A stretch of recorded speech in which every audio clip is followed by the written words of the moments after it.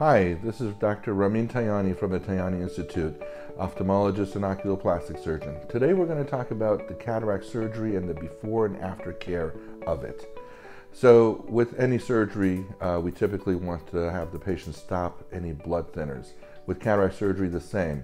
If you're on an aspirin, 2 weeks prior, you stop the aspirin. If you're on something like Coumadin or warfarin, it's anywhere between 3 to 5 days before surgery that you stop taking those.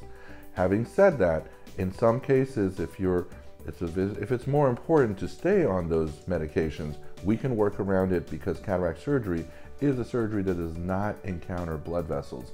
So we can actually have the surgery done without stopping it. Fast forward to 2 days before surgery. 2 days before surgery, we actually start you on 2 different medications that are used prior to surgery. On the day of surgery, you will start a third drop, which we'll get into in just a minute. The night before surgery, we typically ask patients to stop eating or drinking anything after midnight the night before surgery. So if your surgery is on a Thursday, Wednesday night, midnight is the last time you would have anything to eat or drink until your surgery time. The exception is, if you're taking any blood pressure medications, I want you to take your blood pressure medication with a sip of water on the day of surgery. All other medications can be held until after surgery. You'll arrive to the surgery center an hour before your surgical time. At that time, the anesthesiologist will meet you, our nursing staff will meet you. You'll get an IV placed so we have mild sedation for the 10 to 15 minute cataract surgery. The surgery is done with you awake. You will follow instructions. I will be talking to you throughout the surgery, explaining to you what we're doing and how the process is going. There's minimal to no pain during surgery. There's minimal to no pain after surgery. Surgery takes about 10 to 15 minutes to do. A shield is put onto the eye after the surgery, which you can see through. That shield stays on for 4 hours, after which you take off the shield, you will start drops. The same 2 drops you started 2 days before surgery, plus a third medication, which is a steroid. The 3 drops are a pink top, which is a steroid, which you start on the day of surgery, after surgery. The other 2, the tan top is an antibiotic. You start 2 days before and continue for a week after. And there's a gray top, which is an anti-inflammatory, which you start 2 days before surgery and continue for a week to 30 days after surgery.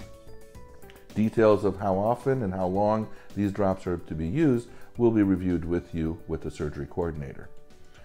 At night, for the first 5 nights, or any time you sleep throughout the day, the shield that you were wearing after surgery needs to be put on to protect the eye from any trauma. During the post-operative care, you want to avoid any makeup, any sunscreen, and water for 24 hours. After 24 hours, you can shower normally. The makeup and sunscreen, we recommend waiting 3 days to 5.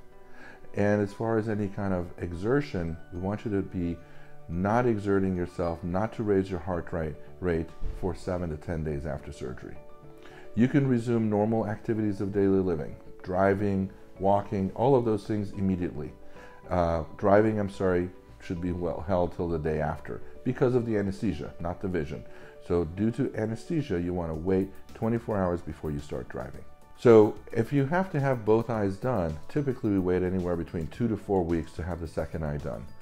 Other than that, this completes the post-operative care of cataract surgery. If there's any decrease in vision, redness, or pain, you must call your surgeon immediately. Those could be signs of an infection brewing, so that's very critical for us to know.